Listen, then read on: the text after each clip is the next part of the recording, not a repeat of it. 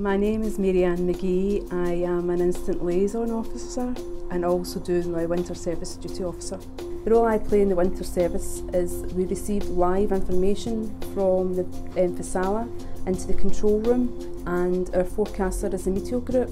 With this information that we receive, it enables us to deploy our gritters to the area which is required attention. A typical day for us during the winter months can depend on the weather forecast. One day we could be dealing with freezing conditions, to another day we could be dealing with sending units out to clear debris and localised flooding due to high winds, flooding, etc.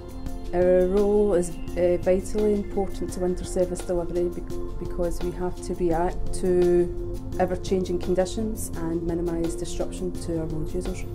I enjoy most about my role that every day is different and it brings different challenges.